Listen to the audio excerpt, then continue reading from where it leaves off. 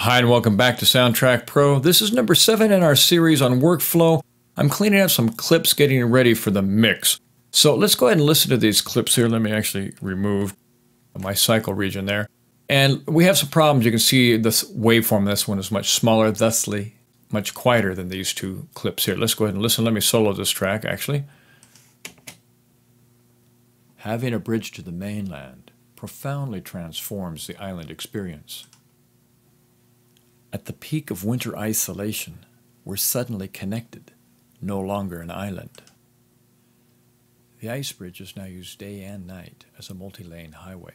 So these are pretty close and this is horribly wrong. So let's fix this. A fast, easy way to do it, just for the level, is we're going to go ahead and use our lift and stamp tool. So I've got lift voice level selected. Going up here and I've got to up arrow it so it's lifted. It's working perfectly. It's telling us what clip we've got, what we're going to do. We're going to go over to this third clip, stamp it. We have the down arrow. We did it automatically. Let's close this out. Letter A for my selection tool. Let's listen again. Having a bridge to the mainland. The ice bridge is now used day and night as a multi-lane highway. So you can see those are much closer, and that's very fast. You could just go down and do 100 clips like that. Bam, bam, bam, bam, bam. And they could be different speakers. It just does the voice level. The nice thing about this plugin is it can discern between the background noise and the speaker. And will just raise the voice and not the background noise. So, nice tool to have in your arsenal. Let's take a look at one other thing. That was something we did on a clip level. Let's do something on a track level here. Let's go ahead and select this track. And I'm going to go ahead and control click. You could right click as well and add an effect. And I'm going to go ahead and lower the pitch of my voice. So let's go ahead and do a little loop here or cycle area. Shift A will take care of that.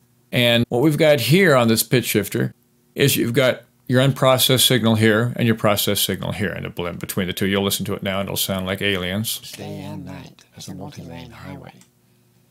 The ice bridge is now used day and night. So that's the fully processed signal. Now let's listen to the unprocessed signal. As a multi-lane highway. The ice bridge is now used day and night. Okay, so let's bring this down to there, and we're just going to drop my voice a half a semitone. A semitone is 1/2 step. So let's listen to that, and I'll just toggle bypass on and off here. When it's red, it's bypassed. When it's black, it's active. So let's leave it active for now and listen to it one time through. As a multi-lane highway. The ice bridge is now used day and night as a multi-lane highway. The ice bridge is now used day and night as a multi-lane highway. So a half a semitone is pretty subtle, but you can hear the difference. We could bring this back up here. We could drop it down a whole semitone. And let's listen to it now.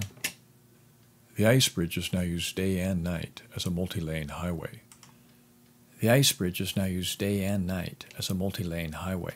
So you may find it effective. Could be more effective than EQ, lowering or raising a voice a little bit. There you go. There you have it. Let's leave it active. Bam, we'll close that out. All right, another problem I have here.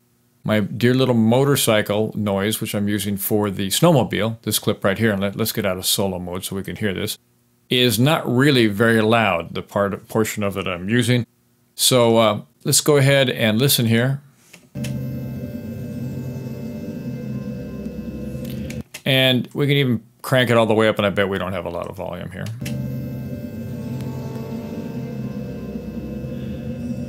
You know, that might work, but I'd like a little more headroom. I'd like to not have everything maxed out here. So what I'm going to do, open this up. It's already set. Actually, I have my tab here.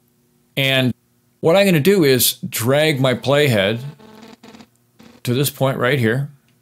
And then I'm going to go up to Edit, and I'm going to select, and then go forward. And this is just the region we're using right here. So I'm going to go ahead and normalize this region.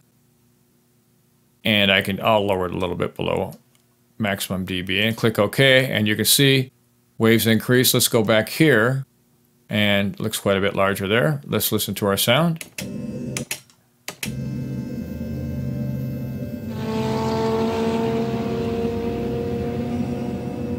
So now we have some choices on how we want to do that. Let's drop it down a little bit, see if we can get it to seat a little better.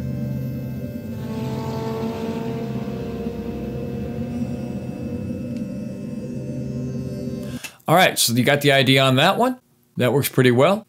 Now, one thing we need to be aware of when we're doing these mixes is that if other clips are sharing the same track, such as here. So I've got a perfect level for my motorcycle sound here. I'm not sure that I have it over here for this effect.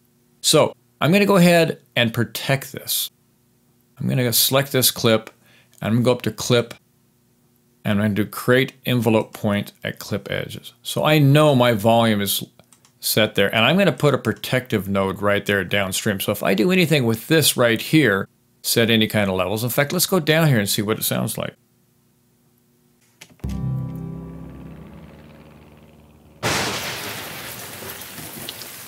Let's solo it so we know which one we got here. And indeed it is our lightning. Beautiful. And that sounds pretty good there, but maybe I don't want it quite as loud. So again, I'll do the same trick. Clip, envelope points, and I don't know if we'll do anything downstream or not, but we could protect that. And you can select these, drop them down, and make sure they're in the right spot. We're pretty well set there, I think, and listen to it again. It should be down a bit.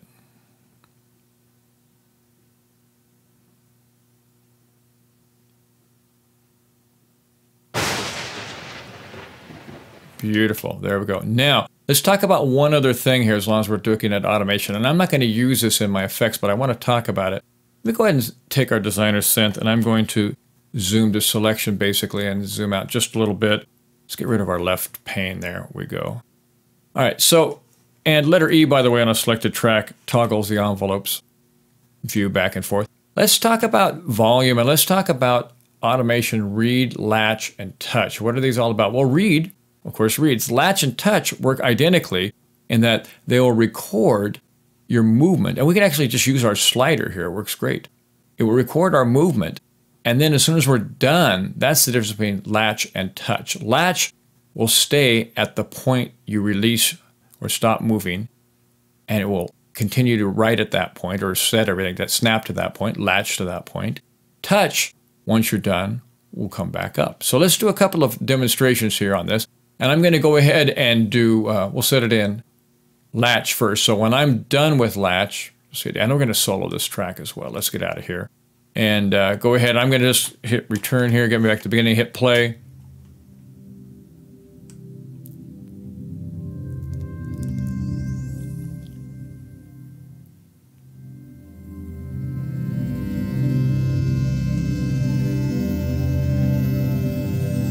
And you can see this is where I stopped the motion, and it's continuing to write automation at that point until I hit stop. So that's that. Let's do a Command Z to undo. Now let's look at touch real quick. Here's touch. And what's going to happen now is it'll snap back to this point, as you'll see. So let me go ahead and hit play.